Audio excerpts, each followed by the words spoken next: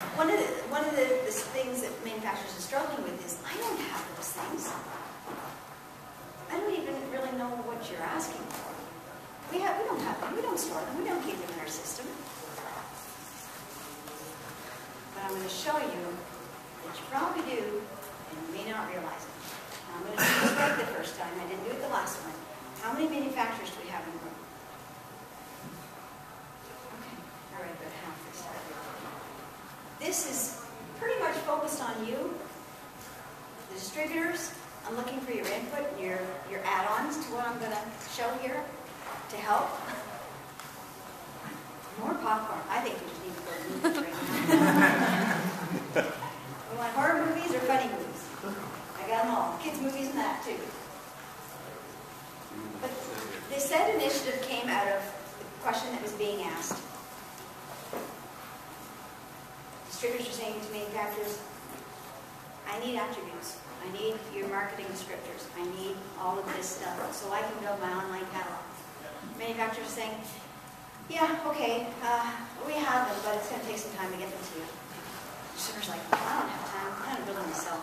Or I'll get somebody else to do it for me. You can't get it to me fast. You've got them, but I'll find them somewhere else.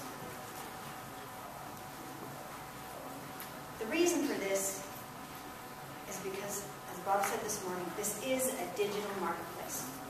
There is no doubt that everything is happening, and it's happening fast. Distributors are now competing with the Grangers, now with Amazon. And I think somebody else I just heard too is now selling electrical products online. They don't even have to store them or stock them, but they're selling the products. And they've got the information. Whether they got it from the manufacturers, or they got it from somebody offshore, or they got it from scraping somebody else's website. They're getting them because they have to have them in order to compete. This is typical.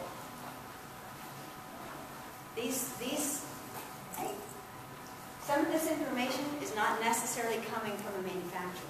One of the things that we were talking about last year, we were looking up Hubble products, Googling Hubble products. Hubble wiring devices. There's actually a company called HubbleWiringDevices.com. It's not Hubble. But you believe it was because it looks the same. They've scraped images from Hubble's site. They're putting attributes to the products. They're getting them wherever, and they're selling the products at a cheaper price. And it's probably a knockoff. It's probably a counterfeit. But until you get it in your hands, and even then, sometimes you don't know, or you try to implement and it blows up. You don't know that you're actually getting real goods.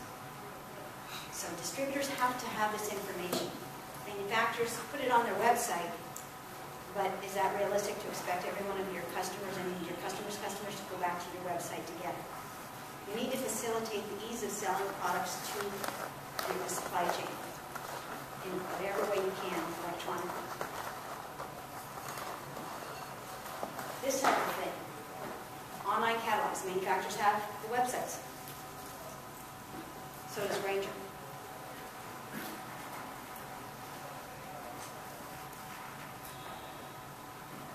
Typical. Oh, there we go. Okay. One of the things is, well, what do I need? Okay, spec sheets. Set items. S for spec sheets. Attributes, there goes the lights again.